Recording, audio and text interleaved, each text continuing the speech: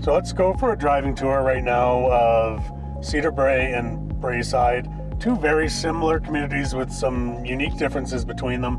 We'll go over the style of homes as you can find, the schools for the kids, services, shops, that sort of thing, and compare and contrast the two so that you can make your decision and recognize that it's still one of the best bang for your buck communities that you can find in Calgary for the price that you're going to pay, but the home that you're going to get out the back end. Let's go for a drive. So just south of Oakridge, we've got Cedarbrae. It's a bit of a unique community to me because it gives you a little bit more, I don't even want to say entry level, but it gives you a little bit of a lower scale of home than Oakridge, but you've got a really good base for young families, very affordable, but still giving you the chance to have 12, 14, 1,600 square foot homes, developed basements. You can see some basement suites in the community. A lot of renovations have been done, so you've got some beautiful interiors, a very good mix of people throughout the community, and not a lot of variation in terms of demographics and incomes. It's all very, very, very similar.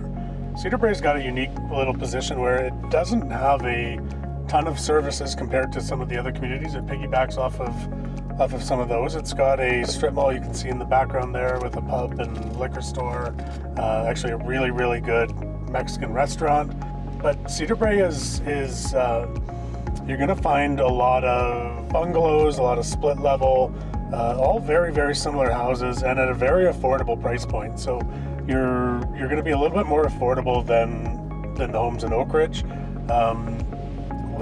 Probably a little bit above some of the lower end of Woodbine, but you're gonna fit right in there, nestled between the two.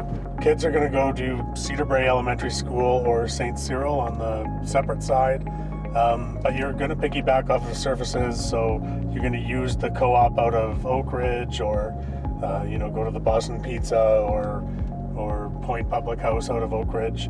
Southland Leisure Center is not too far away, but a really nice, intimate community where you don't need to worry about too much interference from things outside of the community. Really nestled in for a good inner city spot. So crossing 24th Ave into Braeside, we've got a similar community to Cedarbrae.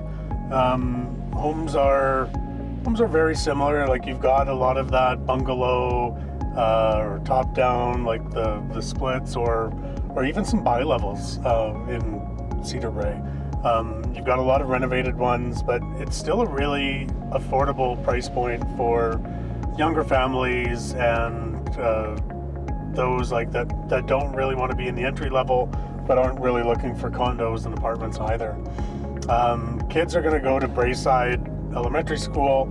It has the Tim Hortons there right as you come off 24th. Then also, like, you're just off Southland Drive, south of Southland Drive.